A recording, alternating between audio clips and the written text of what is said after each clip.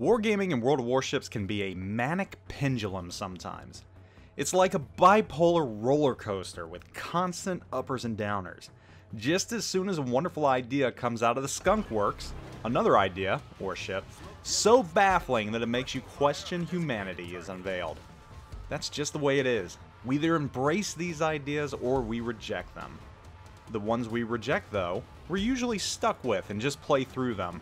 We deal with it and drive on. Still, to be fair, the good outweighs the bad in Warships. And even the bad isn't that bad. Nothing has truly been game-breaking. I mean, there are AAA games out there that have bugs that delete the entire game. 3 years on, and Warships is still spitting out content at a very fast pace. There's a lot to be happy about. That being said, I want to touch on what I feel has been the best thing Wargaming has done since it went gold. Ranked Sprint.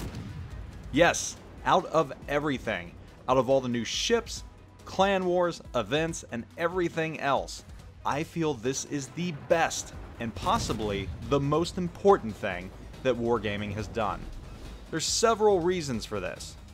By taking a popular game mode and cutting the grind down significantly, they have suddenly taken a game mode that can only be achieved by players with skill or vast amounts of time and made ranking out within reach of everyone in the Warships community.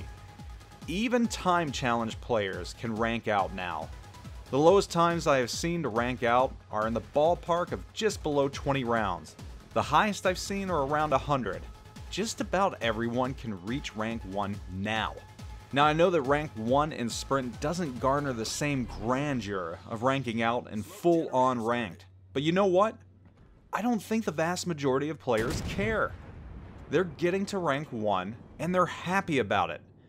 Ranked Sprint has done something that has been missing from Warships. It gives an obtainable goal that every player can reach. It provides every player with an end game. It gives a reason to play. The full version of Ranked did not do that. It was a grind. A frustrating grind. Ranked Sprint is not. And on top of that, it's fun. Ludicrous fun. Players are enjoying it. Wargaming nailed it. They've created a fun game mode that can be enjoyed and, more importantly, completed by the entire player base. This is something that was sorely missing from the game.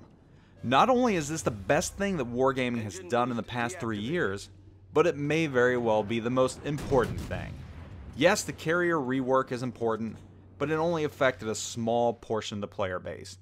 This is important because it's given players a reason to keep playing. It's about retention.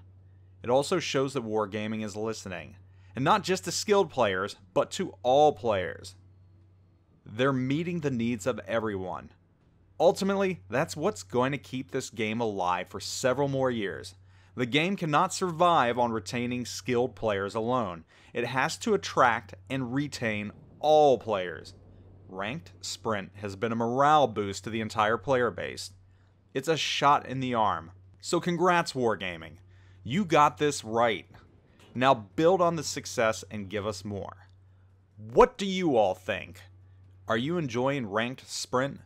Is this game mode just what you ordered? Just what you're looking for? Just the shot in the arm you needed to get the game and the excitement factor up for you once again?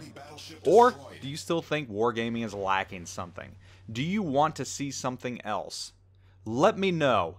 Give me your thoughts in the description. I want to hear what you think about both Sprint and the direction of the game and where you want to see it go. Anyhow, guys, thanks for watching. Hope you're doing wonderful. I'll catch you all later. Zoop out.